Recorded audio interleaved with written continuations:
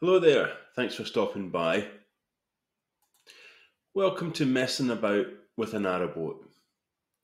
Now this week's vlog is part 2 of our mini-series on the undergunnel cladding, so the preparation and the painting of all the tongue and groove that we need to do. So a short video, but really just keeping you up to date with all that painting and all the sanding.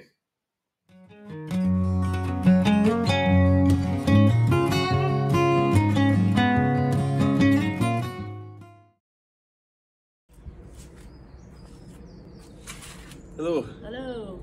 Day 8 of our mini project for undergunnel cladding. Roma's here today, so we're just going to crack on.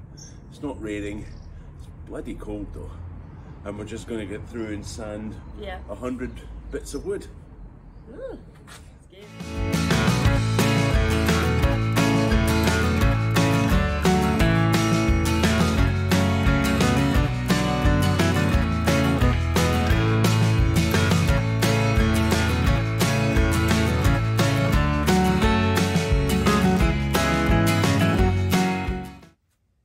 Now that's the end of day 8. Another 100 bits of wood sanded and prepped. Done quite quickly thanks to Roma's help. The quality of this batch hasn't been that great, unfortunately. The wood was pretty dirty, so needed fairly hefty sanding to get some of the dirt and grime and what looks like tyre wheels off it. All the edges had just loads and loads and loads of breakout on the edges, and some of the milling was rough, really rough and not very good quality. So we've had to ditch about 10 panels, 10 sheets, and we'll see where that takes us. I've kept them just in case we need them. I can always kind of sand them down and put them behind cupboards and stuff. Alrighty then, day 9, and the painting marathon continues. Absolutely chucking it down outside again. It's going to be raining for the rest of the week, so I'm so glad we got all that sanding done yesterday. Now we can go ahead and just paint and paint and paint and paint and paint and paint and paint. There we are, it's lunchtime. It's another 2.5 hours done. 3 meters again. Oh, that's 1 hour for lunch, everybody. So, lunch over. Time for second coats. Second coats go on very quick. I can absolutely fly through the second coats. The first coat pushes the primer sealer into the grain. The second coat just seals the sealer. And that's that. Right, second coat on in a whiz. Put them on the little painter's triangles. And then we're done. It's like watching paint dry, isn't it?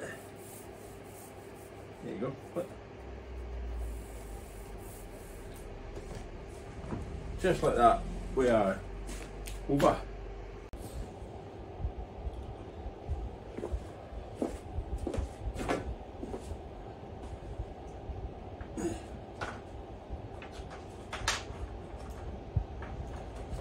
That's that one.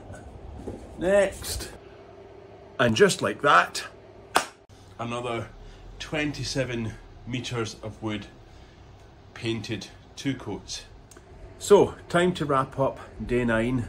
I've got a little bit of paint left in the trough, so I'm just going to do a couple more strips of wood just to keep going. And I don't think I'd be able to do it with such speed without ZZ Top helping me along. I only took about an hour and a half to do the second coats. And thank goodness Zinsabin just dries so quick, because you get 2 coats done in a day for so much wood. It's great. Well, day 10, it's still raining and I'm still painting. Hold still. Eat faster! Well, that's the end of the day. It's been a tough day, I have to confess. It's been a bit of a challenge to get into it. I've had to really dig deep to make my quota today. I think I might need a day off. But on the plus side, I got through quite a lot. More there. And my done pile is getting bigger than my to-do pile, which I'm quite pleased about. It makes me feel a bit better. But as you can see, standing up against a wall there, as I was going through it, definitely that second batch of wood that I bought is a lot worse than the first batch. I've had to discard quite a few bits this time, so painting and some of the knots just fell out. Not great. You know, what can you do? So that's me been standing every day now for 9 days now. I know there's people out there going, what? I stand every bloody day. Yeah, but I'm an ex-office worker, you know, I sit my arse most of the day. Interesting. Yeah, my back's a bit sore. So look, if you like this little mini series of what we're doing, and you like watching paint dry, why not like and subscribe? There's more of this painting to come.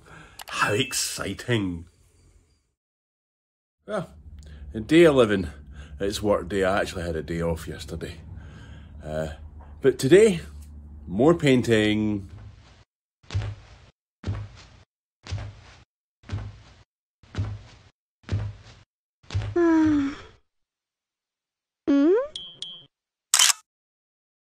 It's lunchtime, yay! And another wad of first coats done. I'm definitely getting into a routine. Although, because I had a day off yesterday, I realised that it kind of mucks up your brain a little bit, and I had a bunch of senior moments where I only painted one side of that lot, and I went, I had to go and do it all again. So I might not make it back in this afternoon. I've got a whole bunch of house chores to do, laundry and dusting and hoovering and all that sort of stuff that just needs to get done. Plus, it's Friday, so technically it's Poet's Day, so I'm excused.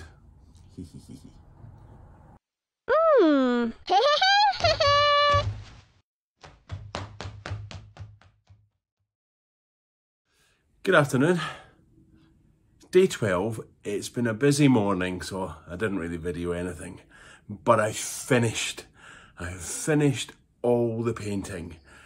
Yay!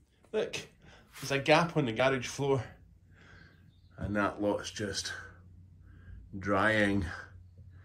I've got wood everywhere,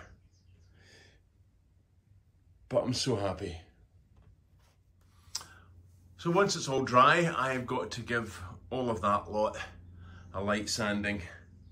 That'll take me a couple of days. So my original estimate of between 10 and 15 days is working out about right. 15 days, I think, definitely, by the time I finish sanding. Just need to wait for two things really: a bit of break in the weather where it's not threatening to rain, and a day where my neighbour is not on night shift, because that's just unfair. Sanding all day long and he's trying to sleep.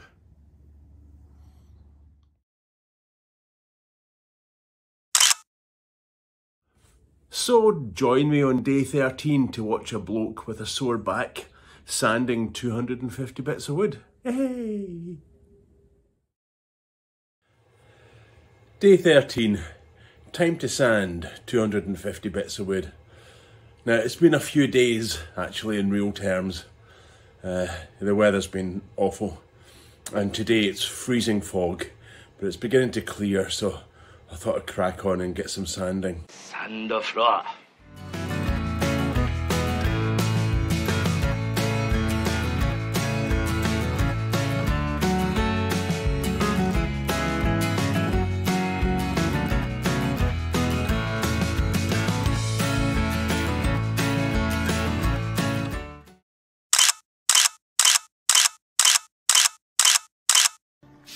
Nice sanding, Joseph.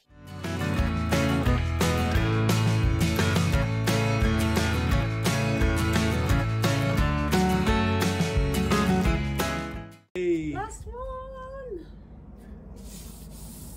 So we're done. 250 bits of wood sanded. Oh, amazing. 3 and a bit hours later. Really happy we got through that. So, look, rather than bore you with us now doing all the top coats, the idea is they're in batches of 27, because 27 is the amount of space that I've got to store things. And I know from the primer that we can do one coat takes me about an hour and a half, and then the next coat takes about an hour.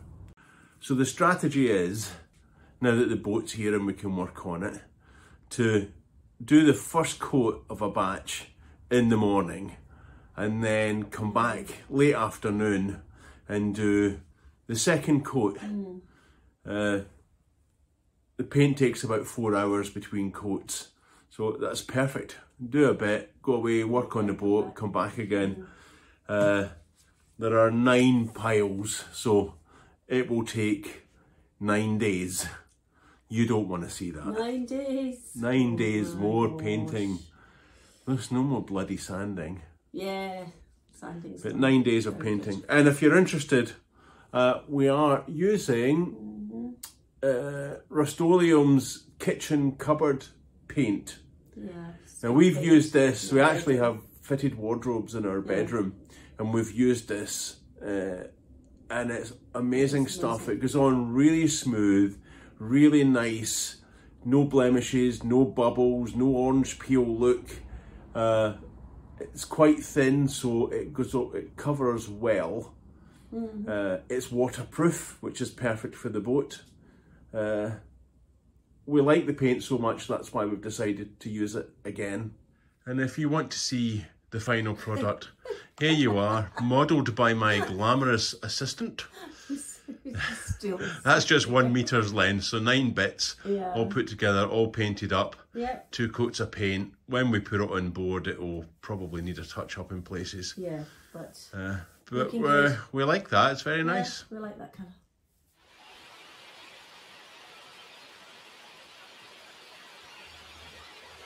Right, move your knees. I love the sound. I do it. It's big Yep. writing. Ready for your close-up? No.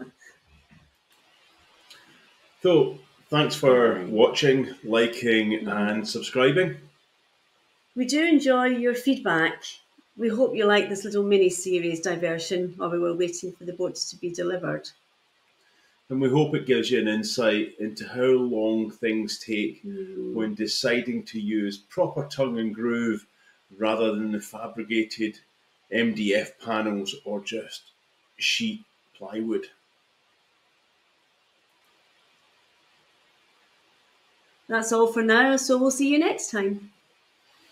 And just a quick update at the tail end of this video.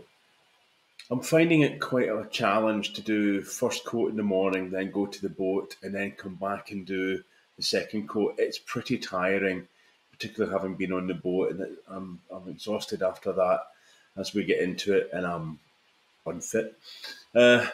So I'm going to concentrate on the painting, getting the painting finished. And the other thing I found is that putting the paint flat on the painted wood, flat on the ground, it was kind of sticking because it hadn't fully cured. It takes a few days to cure properly, so I've stacked them all upright. So I hope you got something out of these this little mini series. It's been kind of fun making the video for it. Kept me entertained during the fairly laborious task of all the painting and sanding.